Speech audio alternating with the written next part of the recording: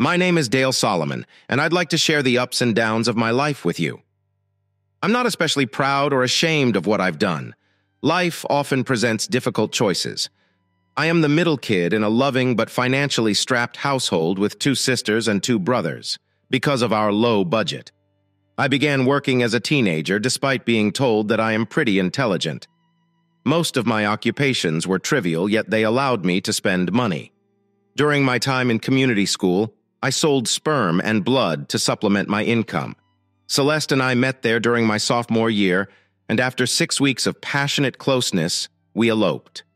While she was an extremely creative partner, she had stringent boundaries, particularly in terms of our closeness. I never pressured her for an explanation. I worked 32 hours per week to qualify for benefits while still completing 14 credit hours of night studies. Celeste worked as a secretarial assistant in an insurance agency. Despite our combined wages, we struggled to save due to the high cost of education and living expenditures. Survival entailed keeping our sights set on a faraway destination. When financial difficulties became insurmountable, we decided that a temporary stay in the military could provide some relief. The benefits of the GI Bill appeared to be a potential long-term answer. However, Celeste notified me shortly after I started boot camp that she was pregnant. Fortunately, her parents agreed to help us with the baby when the time came. I was young, though I recognize it is not an acceptable reason. I was so disappointed that I never even considered checking. Celeste and I were married for 2 years when she gave birth to our son. If it was a female, we'd name her Gloria. We decided on the name Daryl Thomas ahead of time because it was a boy. Less than a month later, while still deployed, I received divorce papers. The divorce petition did not seek alimony or child support. The birth certificate was included, revealing that I did not have a son named Daryl Thomas Solomon. Instead, Celeste's co-worker, Wendell Truitt, was recorded as the father, and the child's name was Wendell True, Jr. There were no provisions for visitation because I was not considered the child's father. My friends assured me that losing her was for the best, a point that was difficult to argue against. I'll do my best. I haven't spoken to Celeste since the day I received my divorce papers. It took a long time for me to rebuild my confidence and trust in women, but I did it. I met a woman who actually loves me. Nonetheless, our relationship was on the verge of ending. I met Dee Dee at a local BBQ. She happened to be the sister of one of my neighbors, whom I did not know very well at the time. Despite her sporadic attendance at past occasions, we had not interacted much. I was overly reserved. I'm still recuperating from my divorce, therefore I can't initiate conversation. Dee noticed my uncertainty and took the initiative. So, I heard you served. Yes, ma'am. And, just a civilian. How long have you been back? Approximately 9 months. Are you here alone today? Not only today. And you? Yeah, I am on my own. Simply trying to be social. What house are you from? I'm not a resident here. My sister is. She said, pointing at someone who bore little resemblance to her. So what brought you here? She replied with a sly gleam. Are you sure? I have seen you at a handful of these occasions. I see. Are you the only one who can be shy? So would you wish to leave? Get some ice cream and see a movie? I am Dale, by the way. I'd like that, Dale. You can call me Dee. As a result, we embarked on a journey that eventually led to cohabitation dating. 8 months later, Dee was preparing to take the bar exam and become a lawyer. After finishing my bachelor's degree, I landed a managerial position at a distribution center. We leased a house in a typical suburban neighborhood. We occasionally took weekend trips to Las Vegas. Life felt fulfilling, despite the fact that we both avoided discussing marriage. I must say that I was absolutely oblivious of the issue. After agreeing to attend a neighborhood meet and greet, I found myself roaming through the backyard. Dee could not attend owing to work, so I came alone. The only thing I needed to avoid was our neighbor, Bevan, who is known for her flirting demeanor, which irritates Dee Dee because she openly tries to attract him. I don't care what you do. Just don't spend any time alone with Bevan. Understood? Yes, sir. Or ma'am, darling, I responded, saluting Dee. I skillfully avoided Bevan during the event.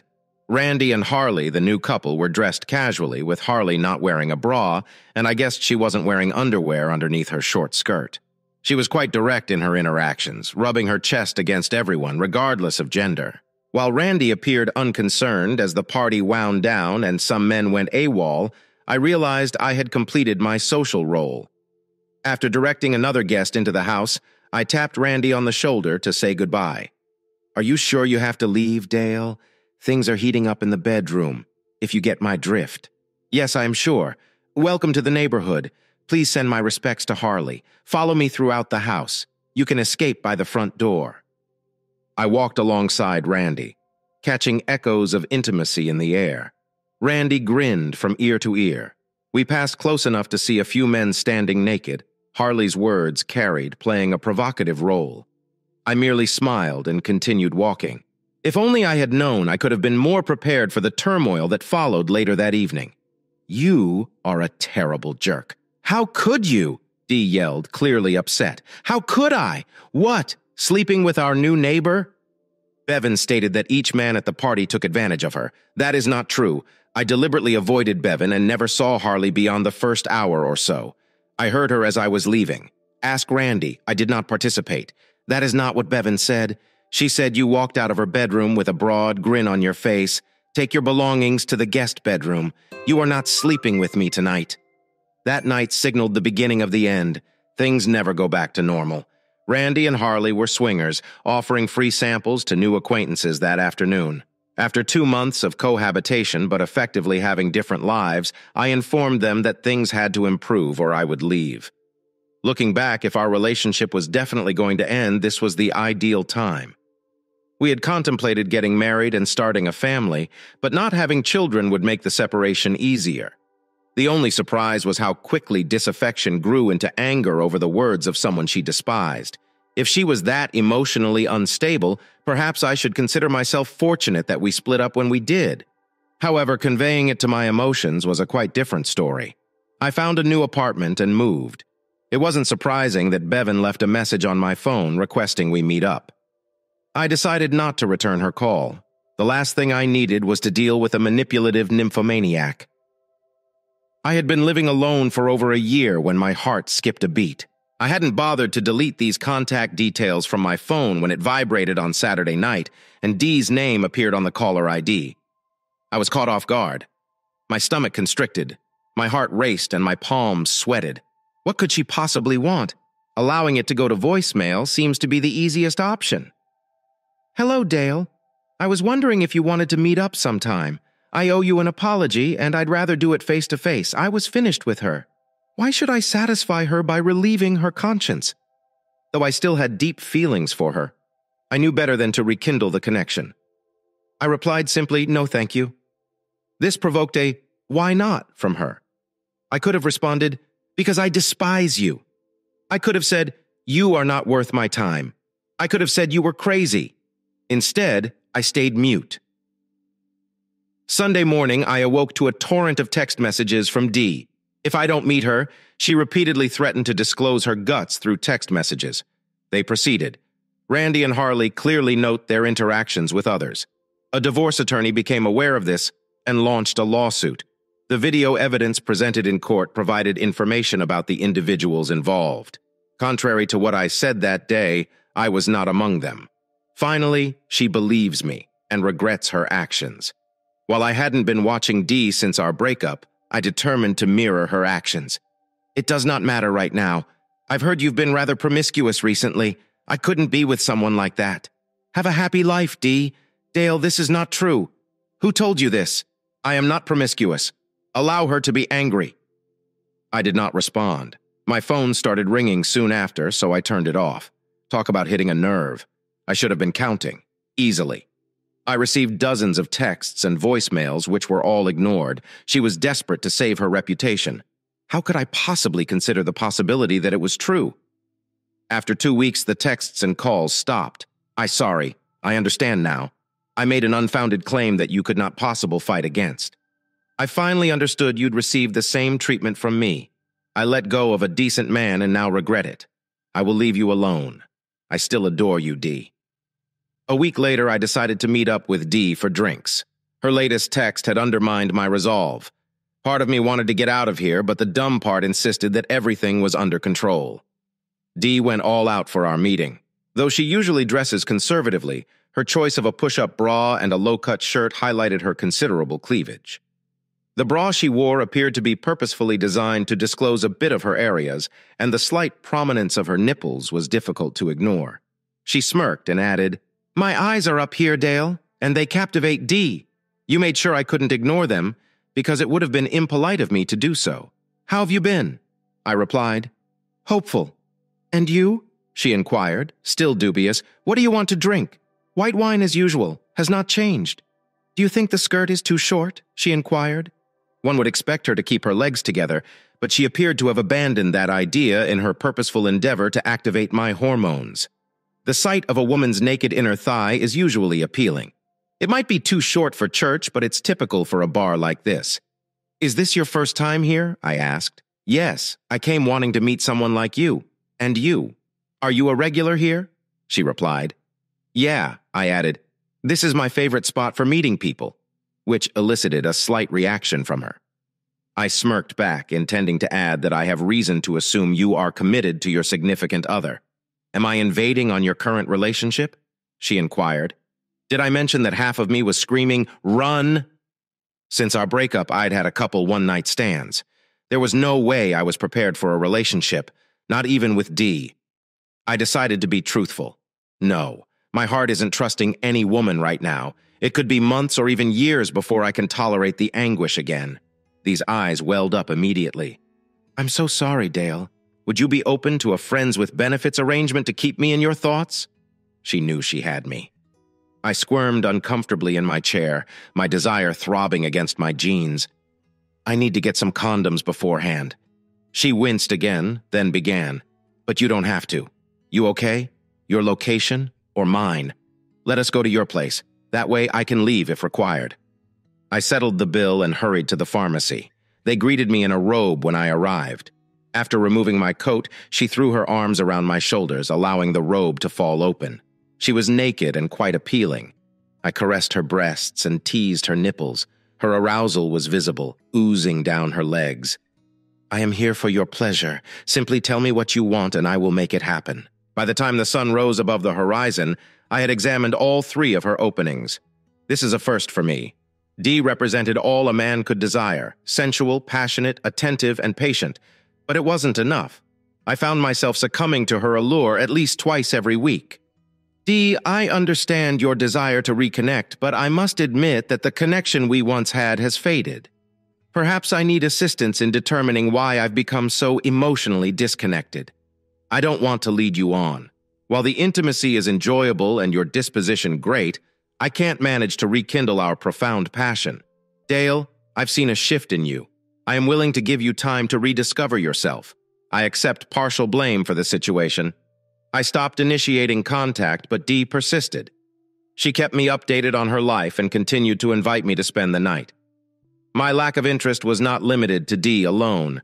I knew that I needed support to overcome my despair. My psychotherapist, Dave, made tremendous progress and urged me to include Dee in a few sessions. He was direct with her, emphasizing her unwillingness to totally trust me, which made her cry. As a result, she sought personal counseling. We gradually restarted our friends with benefits dynamic, and I see the prospect of rekindling a meaningful relationship. After 5 years of divorce from Celeste, I received a message from her at my parents' place. Curiosity pushed me to call her back, despite the fact that I had no reason to do so. Several days later. "Hello, Celeste, I'm Dale. You rang. Thank you for getting back to me. Wendell and I would like to discuss something serious with you. Could we meet up? I will treat you to dinner." I arranged to meet in a neighboring cafe. Dee accompanied me. Celeste. He arrived with Wendell, the man she introduced as her husband. She appeared well-dressed and outgoing. After we placed our order, she handed me an envelope. "Dale, I have something to confess and a favor to request. When I had the baby while still married, I named Wendell as the father. However, it turns out he isn't. You'd squeezed my hand. My heartbeat quickened and my gut constricted. Are you not going to say anything? What is your request, Celeste? Wendell Jr. needs a bone marrow donor, and I hope you'll agree to be tested for compatibility.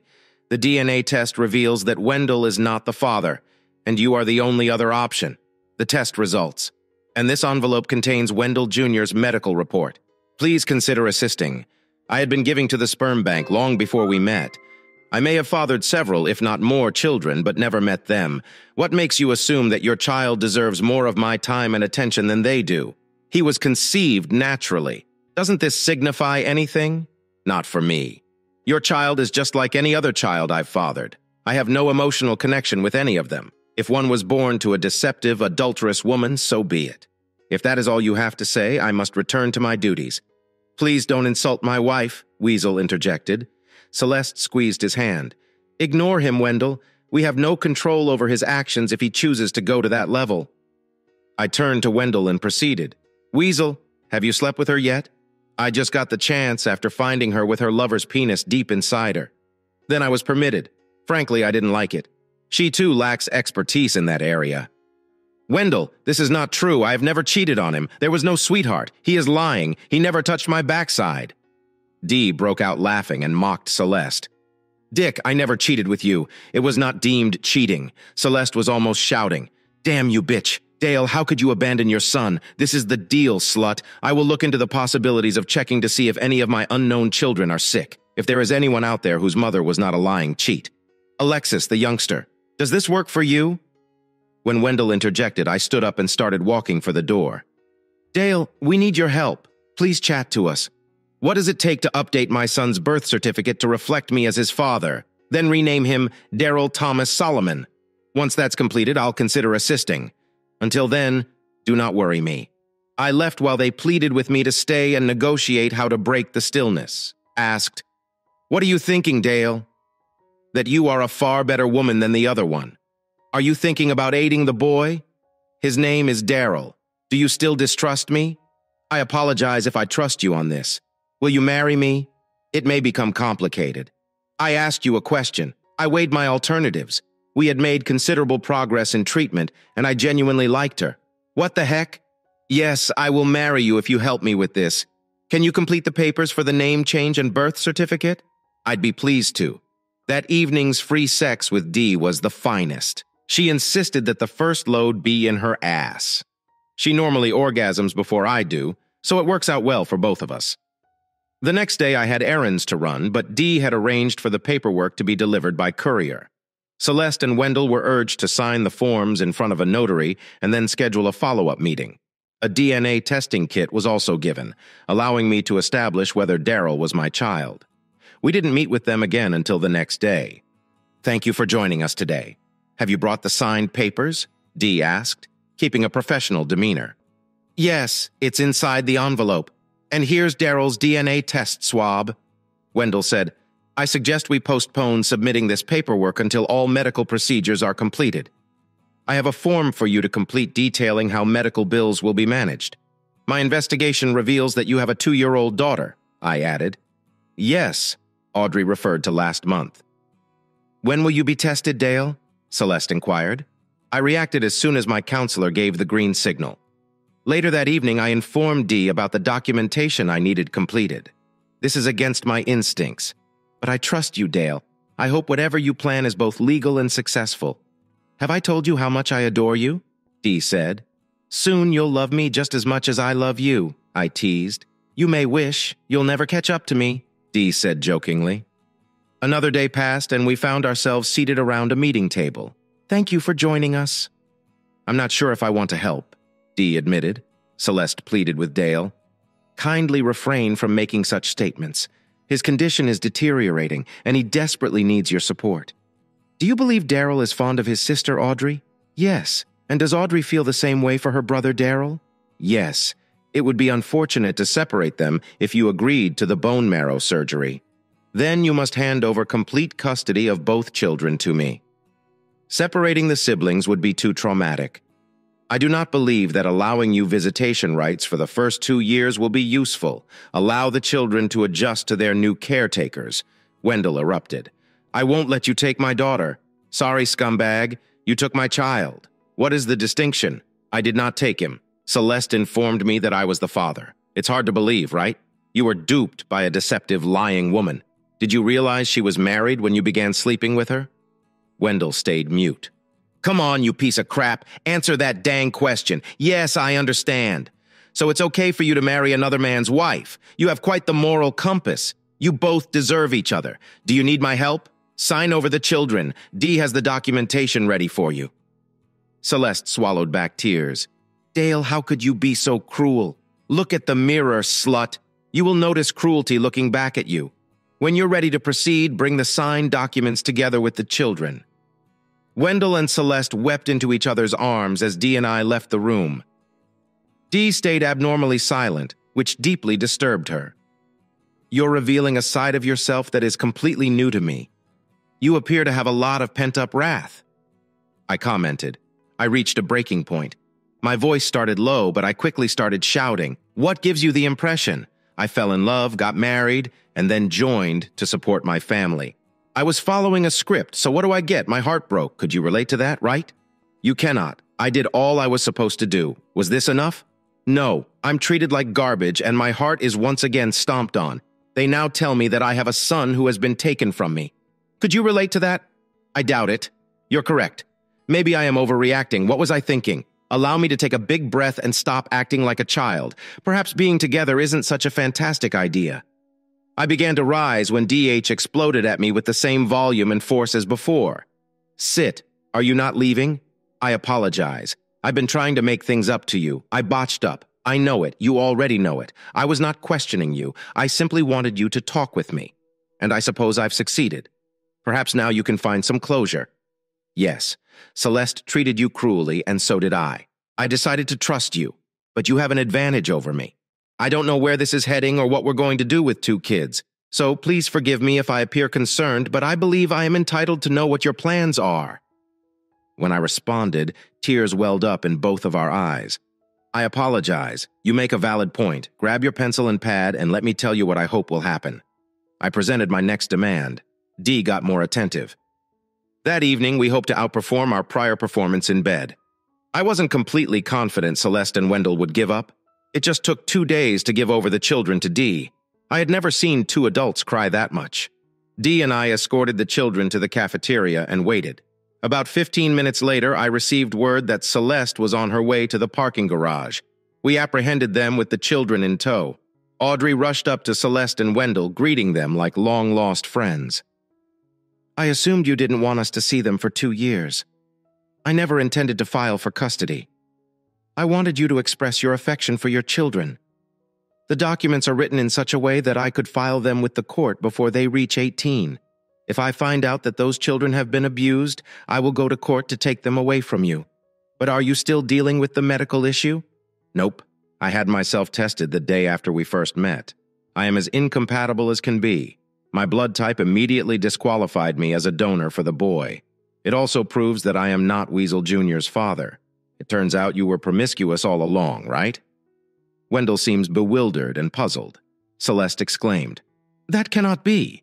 So now you're also a medical specialist. I recommend you identify his biological father or hope that someone appears on the donation registry. However, because to privacy rules, I don't know who saved Wendell Jr.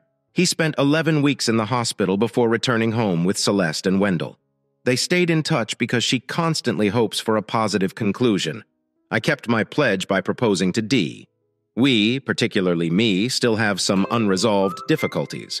Dave, our personal counselor, has committed countless sessions to helping me handle my bottled-up rage and assisting Dee in dealing with me. Dee and I have 2 daughters. Celeste and Wendell tried to conceive another Wendell Jr. twice, but it did not happen. Wendell Jr. now has 3 sisters, and the couple could not have been more deserving. Despite the availability of DNA matching services, I have yet to discover any of my sperm donor progeny. I believe it will only be a matter of time before they seek my assistance. I will do whatever is necessary. Dee and I shredded all of Celeste's paperwork, most likely without fanfare this time. I was simply being rude, even though I felt entitled to do so. Here is the next story. I stood at the window watching the car back down. The car turned right and disappeared down the street. I questioned why I wasn't more upset. I'd just seen 10 years of my life drive away. Shouldn't I have felt something? Shouldn't there have been more than just a shrug? Well, I guess I should go and take care of that dripping faucet. As I turned and headed for the kitchen, I ran the events of the last half hour back through my mind. I'd come home from work to find my wife, Peggy, sitting at the kitchen table with a full glass of wine sitting in front of her. I knew something was up as soon as I saw her sitting there. First, she was home before me, and she never got home from work until a half hour to an hour after I did. Secondly, the understanding we had was the first one home would start dinner, and there was nothing on the stove. Lastly, there was the glass of wine. Peggy rarely drank. I was no sooner in the room than she asked me to sit down and told me she had something to say. I grabbed a beer out of the fridge, sat down across from her, and she said, "Rob, I know you know this. There has been something out of sync between us for the last 6 months or so. I have no idea why we seem to be moving away from each other. I don't know if it is something to do with me or something to do with you, but something is wrong. I've tried to talk with you about it, but all I get from you is that we are just going through a rough spot and it will get better. I decided that we need to separate. I'm not talking divorce, just a separation for a while. I think I need some space, Rob. I need to get away. Look at my life and see if I can figure out where the disconnect between us is coming from. You can use the time we are apart to look at the same thing from your angle." "Come on, Peg. It isn't that bad." "Sure, we are having some problems. What? Marriage doesn't. But two people can't work out problems if they're away from each other and not talking. Talking isn't going to help, Rob. You only see one problem with our marriage. As far as you're concerned, the only problem we have is that we aren't making love. Your solution to the problem is for me to get naked and let you have your way with me. As far as I'm concerned, there is a lot more wrong. We don't make love anymore because I don't want to. We don't snuggle or cuddle anymore because I don't want you touching me, and I don't know why. I don't want you to touch me. I still love you. I love you as much as I did on the day we were married, but something is wrong, and I don't know what it is. I need some space, Rob. I need some time alone so I can figure things out." "So you want to pitch 10 years of marriage out the window?" "No, Rob. I just think we need to spend some time apart. I've already packed my stuff in my car. I'm going to stay with my sister until I can find me a place. I'll call you once a week to keep in touch." She stood up and said, "I have to go." I told Mary that I'd be there by 7. She turned and walked away without even offering to kiss me goodbye. And that in itself told me where I stood. It didn't take long for the word to get around that Peggy and I had separated. Most of our friends were sympathetic and went out of their way to try and cheer me up. Peggy called me once a week and asked me how I was, and I would say I was managing. And then I'd ask her how she was, and she would say that she was okay. Then I would ask her if she were ready to come home yet, and she would tell me, "Not yet." Peggy had been gone for 6 weeks when I started hearing things. Disturbing things. Things like she had a live-in boyfriend. I didn't want to believe that. I wanted to believe that things were like she said they were, that she just wanted some time alone to get her head straight, and then she would be coming home. I kept hearing things, so I decided to check out the rumors and find out where Peggy was staying, do a little snooping and put the rumors to rest, but no one could tell me where she was staying either, couldn't or wouldn't. And I began to think that something about the situation stunk to high heaven. I was having dinner with my friend Tom and his wife Tanya, and I voiced my concerns and let slip that I was going to hire a private detective to find Peg and either confirm the rumors or disprove them. I saw Tom look at Tanya and I saw her give him a little nod. "Save your money, Rob. Tom said the rumors are true. Most of the people who know you know what is going on, but they like you too much to tell you." "Tell me what?" "That Peggy left you to live without him. White. Adam White. Who the hell is Adam White? I've never heard of him. He works with Peggy and she just up and left me to go and live with him. That doesn't make sense. If she was going to do that, why didn't she just divorce me? What's with the separation bullshit? You know, Peggy Robb, she plans, makes fallback plans, and then makes plans for the fallback plan doesn't work. She has been seeing White for almost a year, and I'm guessing that she did the separation thing so she could come home if living with White wasn't as good as having an affair with him. And everyone knows this, but no one would tell me. Gosh, golly, what a great bunch of friends I have. I stood up and threw my napkin down in the center of the table and said, "Thanks, bunches. I'll see myself out." And I left their house on the drive home. I thought about what I had just learned. Peggy and I had no sex for more than a year because she refused to make love with me. She refused to let me touch her for over a year, so we didn't snuggle. And the entire time, she was hanging horns on me like a fool. I sat at home like a good young boy, behaving properly while waiting for the unfaithful 304 to return home, and all of my amazing pals were aware of the situation. and they simply let me sit there, staring at the walls and waiting. Well, the wait was over. The next morning, I scheduled an appointment with the Corliss Investigative Agency and paid them a retainer. I informed them where Peg was, and this white guy worked and told them I wanted all the dirt they could find on the two. Then I went home and began preparing a list of everything I needed to do to end my relationship with Peggy. I'd wait until I received the detective agency's report, but once I did, I'd have my list ready. Once the list was completed, I sat back and considered what else I needed to do. I hadn't gotten laid in about 6 months, what with Peg refusing me for a year and then the split. I'd been a fully loyal spouse, but now that I knew what Peg was doing, I wasn't going to be celibate for long.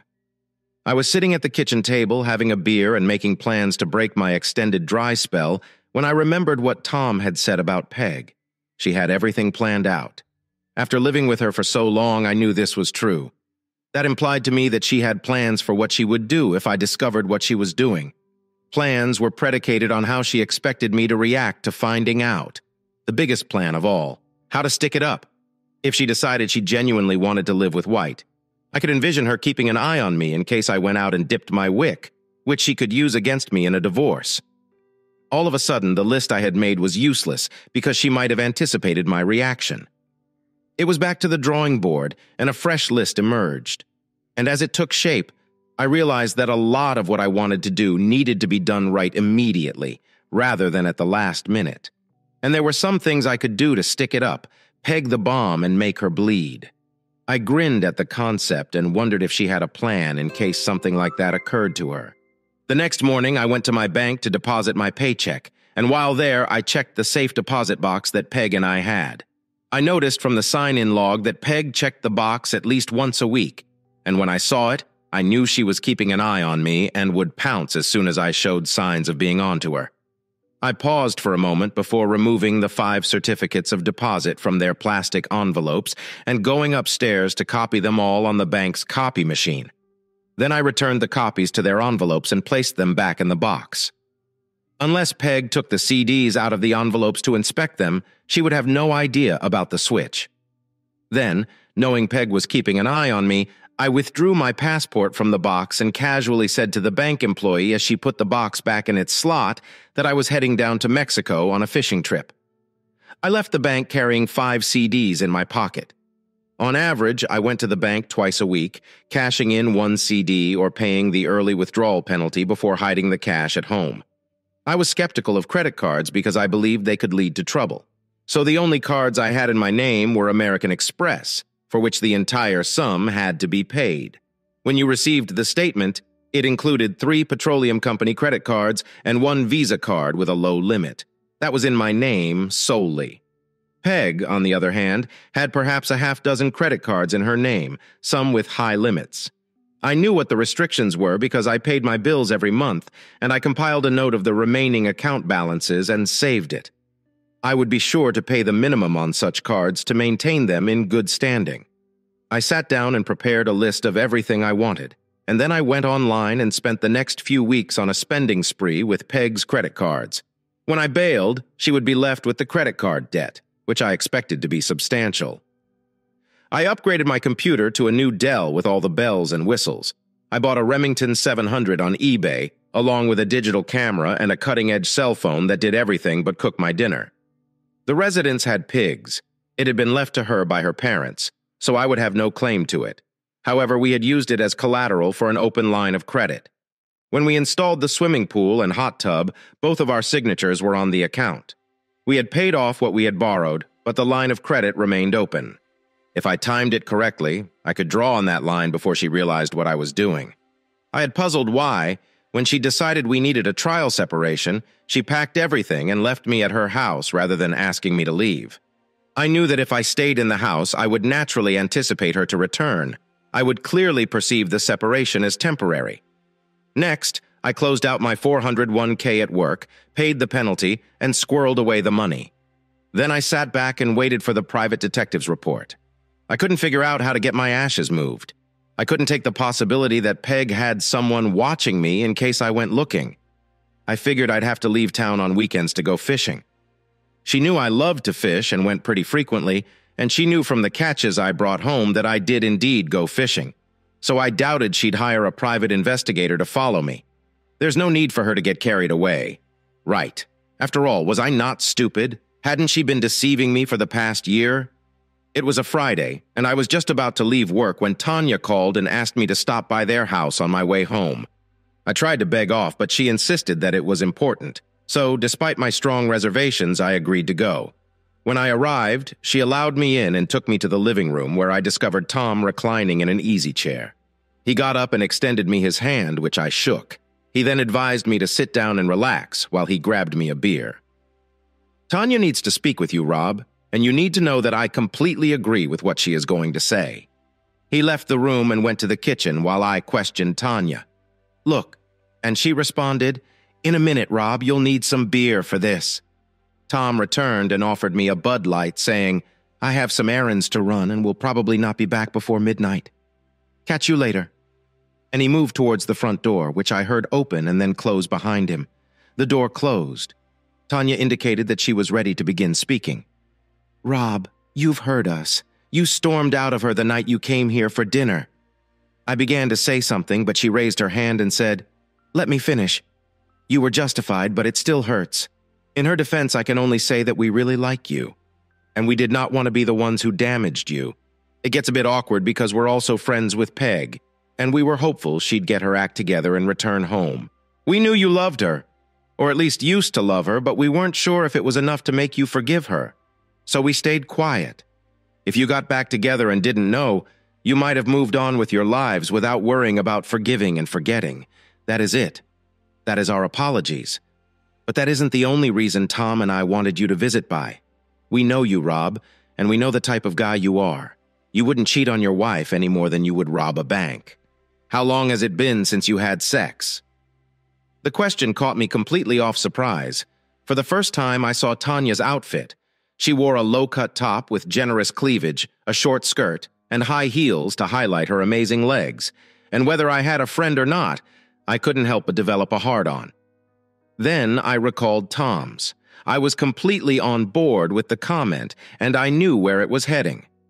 I told her with a low voice that it had been a year and a half. She leaned toward me, and I caught a glimpse down inside her top as she huskily stated, I'd like to change that, Rob. Tom is my friend, Tanya. I cannot do that to him. I tried to stand up, but she grabbed my arm and pulled me back down. Tom is fine with this, Rob. That is why he left. To give us some time alone. This is not a pity. Sex. Tom and I have discussed this for months. Now, you have something we desire, so I hope I can help you and you can help us. I do not comprehend what you were saying. To be blunt, Rob, Thomas is sterile, and we want a child. We want you to give me one. I was stunned. I sat there and stared at her, speechless. When I finally found my voice, I responded, You just said you knew I wouldn't cheat on Pig. Yes, she said, laying her fingers on the bulge in my trousers. But that was before you realized what Peg was doing. Now that you know, you are free from your vows to her. Why me? We want it to be someone we know, not an anonymous sperm donor. We will also want you to be involved in the child's life. You will be his godfather and will be always around his Uncle Rob. This does not make sense, Tanya. Of course it does. What if something happens to Tom and I? Who better to care for the child than Uncle Rob? On the bad side. God forbid. What if the youngster needed a liver transplant or something similar? Can we find the anonymous sperm donor? Even if we did what he suggested, how long would we have to wait for a donor who was a match? No, Rob, we have considered it out. We want you to be part of our family. On the other side of the coin, are you going to tell me you don't think me attractive? She stared at me, began stroking me, and said, This says you do. And then she drew me close to her and said, There are advantages to being the father of my child, Rob. We will have to make love several times to ensure that I become pregnant.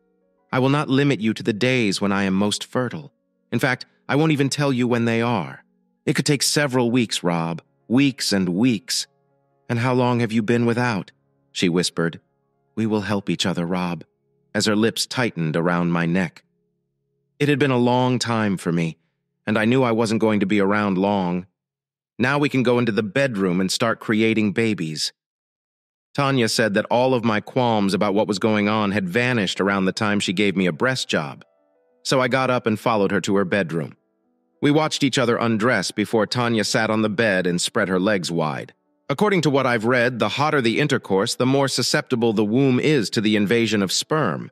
No loving and tender nonsense, Rob. It makes my blood rush, make me scream, plead, and screw my brains out.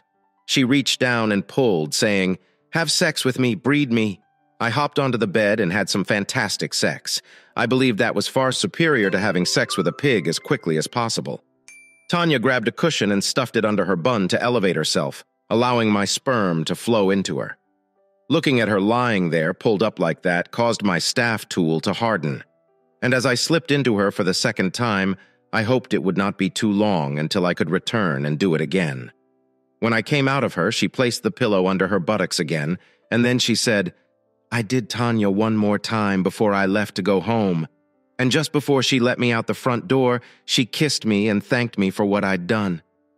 I want to do it every day till I become pregnant. But Tom is used to making love 3 or 4 times a week. And while he is fine with it, I refuse to offer him sloppy seconds. Call me tomorrow." Okay. I thought about what had just happened all the way home, and as I pulled into the driveway, I realized that if Peg was keeping an eye on me, she would learn about my visits to Tom and Tanya's and see that Tom went, but I lingered for several hours after. The next morning I called Tanya and told her what was going on, but she told me not to worry because no one would see Tom go because he didn't. He went downstairs to his basement workshop and remained there until I departed. That knowledge made me hesitate. It was one thing to make love to Tanya while Tom was away, but could I do it knowing he was in the house? Tanya must have understood what I was thinking since she sat. "Do not worry, Rob. It will be okay. I promise." That afternoon, Tom called and asked me to join him for a drink after work. Talk about awkwardness. Try sitting down with a person you've known for 20 years who is a good buddy and whose wife you've just duped with his knowledge. He must have understood what I was thinking. So he got straight to it. "I understand this is awkward for you, Rob. Hell, friend, it's awkward for me, but I need to talk to you about our predicament. First and foremost, I told you this when I left you and Tanya alone. I am completely fine with it. I mean it, Rob. However, I have to inform you that Tanya did not tell you the whole truth. I know she told you she wanted a kid and that I was sterile, but I also know she did not tell you the rest of it. To be blunt, friend, I can't get it up. I haven't been able to make love with Tanya in over a year. My God, that explains why she was so hot last night. She was playing catch-up and telling me she didn't want to give Tom sloppy seconds was her attempt to compensate for his ineptitude. She didn't want me to know he was impotent because she didn't want me to judge him negatively as a man. Not that I would have, but she did not know. What a contrast between her and Peg. Tanya prioritized Tom even under adverse circumstances, but Peggy just focused about herself. "I'm not sure if that came through to you last night." Tom carried on. "However, Tanya is a highly sexual person. Her inability to perform was driving her up the wall. Rob, she's trying hard to keep it together, but she would eventually cheat on me. I understand that sounds harsh, but that is what would happen. I know she cares about me and would go to great lengths to conceal her adultery. But I'd know. How couldn't I? If she got laid, she'd stop climbing walls, and I'd notice. Rob, I love her. The woman is my life. If I didn't have her, I would simply die. And there is the problem. If she cheated behind my back, I couldn't live with her. I don't know why she did it, and I could understand why she did it. But I couldn't deal with the dishonesty. The only remedy, as far as I could see, was to have it happen in the open. But Tanya isn't the type of lady who would consent to bring a boyfriend into the bedroom while I sat in the living room and watched TV while she screwed. She could possibly have done it with a stranger in a motel room without my knowledge, but she couldn't just date one person and then another the next week, and so on. What we needed was someone reliable, someone we both loved and felt comfortable with. We sat down and produced a list of potential candidates, but were unable to settle on anyone. We kept coming back to you, but we were worried that if we started with you, and then Peg returned home, it would come to an end and we would have to start over, with Peg eventually returning to you. Everyone who knows Adam White knows he's a dipshit a-hole, and Peg would quickly discover this and return home to you, safe in the knowledge that you had no idea what she was doing. I'm not sure why she thinks you're so foolish. I can only suppose that she believes you love her so much that you would never suspect she is up to something." I chuckled at that. She pretty much read me correctly because that is how things happened. And it wasn't until the separation had dragged on for so long that I realized something was wrong. Now that you know, and I know even if Peg doesn't, she is history. I know you won't accept her back under any circumstances that would allow Tanya and me to approach you. Tanya and I want a child, Rob. Tanya requires a consistent sex life, and until the physicians can identify and treat my problem, she will have to rely on others to give her with a sexual life. I know it sounds ridiculous, but you're making love to me. My wife is going to save our marriage. You just have to get used to the fact that I know and am fine with it. I wasn't sure what to say. The whole incident was so bizarre that even though it had happened before, I still couldn't believe it. Tom gazed down into his glass before looking up at me and saying, "It kills me not to be able to care for my wife, Rob, but it would kill me to lose her. I need you to handle this for me, but I actually do. Can I count on you?" I glanced at him for a few seconds before nodding. Yes. On Sunday, I welcomed Tom, Tanya, and 3 other couples over for a BBQ. After the other couples had left, Tom went into the den to play on my computer while Tanya and I walked upstairs to my bedroom. Tanya was laying on the bed by the time I had undressed, urging me to hurry up and get to my place. Tanya. And in my home and on my bed. We do things my way. I propped her legs up on my shoulders so gravity could assist my tiny men in their race to her core in pursuit of a rock. After about 30 seconds, I ordered her to place a pillow under her bum and then put her legs down. Tanya looked up at me and added, "Peggy walked away from this." The woman must be insane or foolish after that stroke. To my ego, I simply had to justify it. So I swung over her in a missionary pose. And as she responded, "No, Rob, I had to do my job," I laughed and added, "If there's any left around the opening, it's not going anywhere." 5 minutes later, I was driving deep into her for the second time. When Tom mentioned Tanya being highly sexual, I could see he knew what he was talking about. She got a third time out of me before I led her and Tom to their car. Tom shook my hand, and Tanya kissed my cheek. We all agreed that the day was a success and that we should do it again soon. Anyone watching would assume we were discussing the grill. Monday afternoon, I visited with John Abbott of the Corliss Agency, and as he handed me the report, he remarked, "I apologize. Every time I do one of these things, I hope it's just a misunderstanding and nothing is going wrong. However, there is no dispute here. Your price includes our court attendance on your behalf, if what you decide to do is put to trial." I shook his hand and left his office, and on the way home, I wasn't as outraged as I expected. It was probably because I had already accepted that it was true, and by the time I received the report, I had resolved everything in my mind. What was I going to do in this situation? Nothing I hadn't already done. The only thing left for me to do was time the draw on the house line of credit, so Peg would not notice until it was too late. I'd see an attorney and have the papers prepared up, but I wouldn't have them served until I was ready, over the following 5 weeks. I visited Tom and Tanya 3 or 4 times per week, either at their home or mine. They spread the word that I was going through a tough period and that they were spending time with me to cheer me up. I received my weekly phone call from Peg, but I stopped asking how she was doing and when she would be home. I finally had enough. I wrote checks against the line of credit, and as soon as they cleared, I found an apartment and left the house. And had Peg served with divorce papers, they cited irreconcilable differences rather than adultery. I did it that way, so Peg would know I knew about White. She would take it as an attempt to get her to come home. She would contact me, give me a line about how I was overreacting, and then offer that we meet somewhere for a drink and dinner so she could try to calm me down and talk some sense into me. I would agree to meet with her, listen to her, and then say I'd think about it. It would buy me several days until the line of credit checks cleared and I could empty out my bank and savings accounts. It went just how I expected.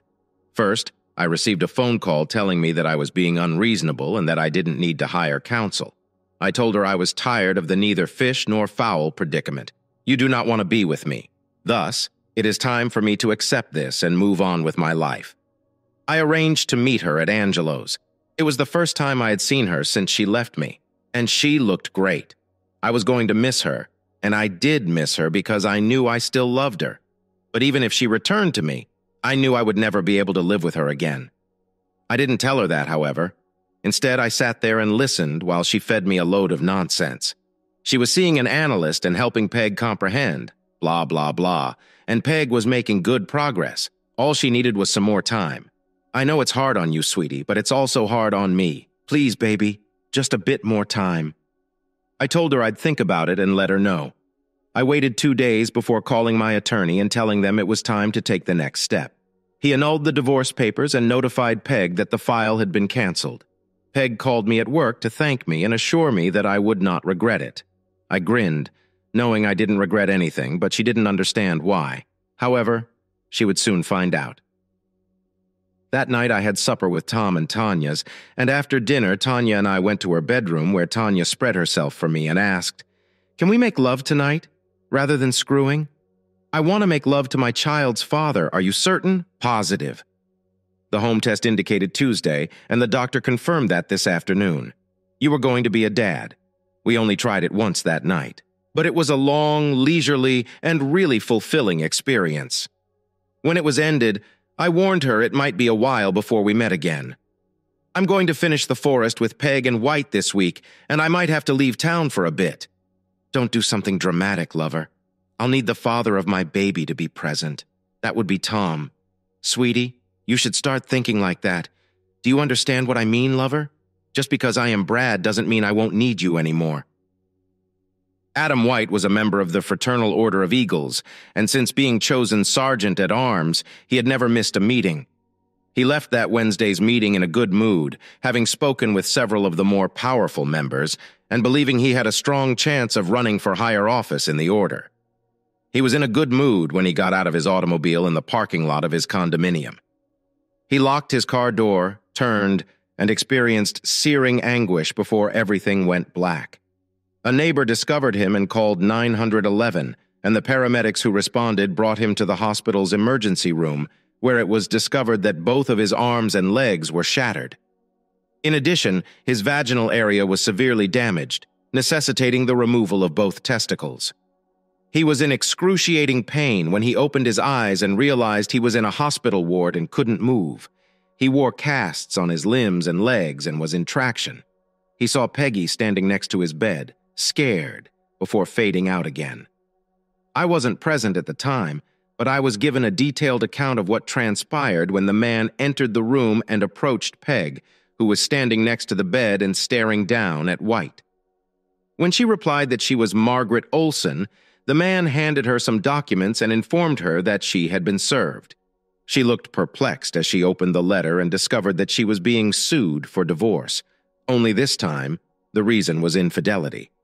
She looked at the word infidelity, then at the disaster laying on the bed in front of her, and her face turned pale and scared as she realized what it meant. She groaned, "Oh God." Then she sat down on a chair and began crying.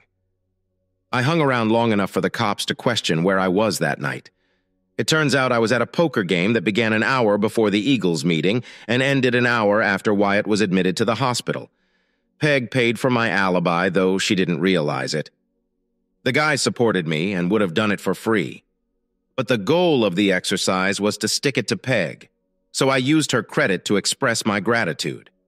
Home Shopping Network collected her Visa card information for the digital cameras I supplied Bill and Steve. eBay billed her MasterCard for the laptop. I gave Mike the 19-inch flat-screen monitor that I had given Phil. She even paid for the aluminum baseball bat. I was scheduled for 6 weeks of vacation and 3 weeks of comp time, and I also took a 2-month leave of absence.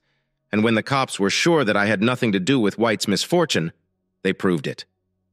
Anyway, I arranged to leave town and go fishing in Mexico. Before I departed, I told my attorney not to rush the divorce and instead wait until Peg started fighting it before dropping it. We'd remain married, but I'd have nothing to do with her. I called Tom and Tanya once a week to see how things were going, and they told me that Peg had moved back into the house, and as far as anyone could tell, true love must not have been in the cards for Peg and White, because she never went back to see him after the day she was served, while standing next to his. The maxed-out credit card bills must have begun to arrive in her mailbox, and she must have discovered that her savings and checking accounts were depleted. The line of credit was fixed, and the CDs in the bank deposit box were false. Because the next thing I heard was that Peg was desperately trying to find me and no one could tell her where I was. When she called in to find me, my employer, who knew the whole incident, informed her that I had left. He informed her that I had only come in one day, announced my departure, and requested my check. Essentially, he led her to assume that I had quit without notice. He did not tell her that, but he did make her believe it.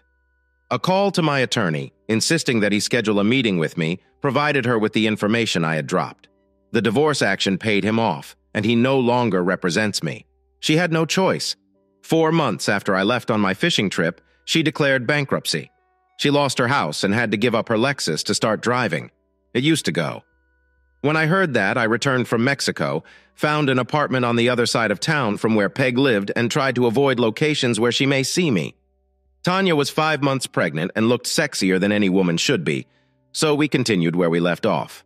This time, however, we did not have to worry about someone keeping an eye on me. And 2 or 3 times a week, she or I would spend the night at each other's apartment. I returned 2 months before Peg found out, and one day when I got off work, I discovered her waiting in the parking lot for me. She got out of her car and approached me, but I ignored her, got into my car, and drove out of the lot. I noticed her hurrying to her car in the rearview mirror, so I slowed down so she could keep me inside. I'd have it out with her, but not in the parking lot of work. I maintained a speed that she could easily follow. About 10 minutes later, I pulled into the parking lot at Bud's Bar and Grill. I was inside by the time she parked, and I was sitting at the bar ordering a Bud Light. She came in, glanced around, saw me, and approached me. She was already mouthing off as she approached. "Don't think you can escape me, you scum sucker." "I understand, Peg." And so I knew what she was going to do. And I turned around on the seat, cornering my wrist as she swung at my head. I gripped as hard as I could, and she gasped in pain while I sat. "I have every reason to desire to hurt you, Peg, so please don't push me too far. You keep your hands to yourself unless you want to experience serious pain." I let go of her wrist and replied, "I wasn't fleeing from you. I drove slowly so you could follow me here. I was not going to air your dirty laundry in the parking lot where I work. It doesn't matter here because everyone already knows if you're a 3 or 4. I want to chat to you. I do not want to talk to you. I've already heard enough of your falsehoods. I want to get my money back. What would that cost, Peg? You owe me the money you borrowed against the house, and I owned half of everything else we had. And I want it." "Well, Peg, you're not going to get it. My perspective on the situation is that it was reparation for what you did to me. What do lawyers say when suing? Compensation for grief, suffering, and the loss of conjugal rights. I feel what I gained nearly compensates for the anguish and suffering I endured for going without sex for a 1.5 years while you were giving it away to someone else, as well as the humiliation I experienced as everyone I knew looked at me as a foolish cock. Damn you, Rob. I lost my parents' home because of you. Big deal, Peg. It couldn't have meant much to you because, as I recall, you moved out to live with another man. I mean it, Rob. I want the money. Peggy, I have some news for you. You will never receive a dime of it from me. You tried to screw me over, but you got caught. I made you pay. Live with it. I guess we'll have to wait and see what the courts decide. It doesn't matter what they say, Peg. This is how it will operate. You will need to hire a lawyer and sue me for divorce to get me into court so that the court can issue an order dividing assets. As soon as you sue, I will countersue. A good lawyer can delay things for 6 to 8 months, during which time you will be paying your lawyer. Can you afford to pay him to receive nothing? I have enough proof to fight you in court, and if I win, you'll get it in the bomb. The worst-case situation for me is being ordered to share the assets. I say, "Okay, Judge," and exit the courtroom. You and your lawyer. Wait and wait for the money. But the money never arrives. You call, but I don't answer. So your lawyer, whom you are still paying, goes back to court and obtains a court order directing me to pay by such and such date. You and the lawyer. Wait and wait. And by the deadline, you still haven't received a cent from me. Your lawyer keeps paying you for his time, returns to court, and obtains a judgment against me. I do not have any savings or bank accounts that can be connected. My automobile is leased, so there's nothing for you there.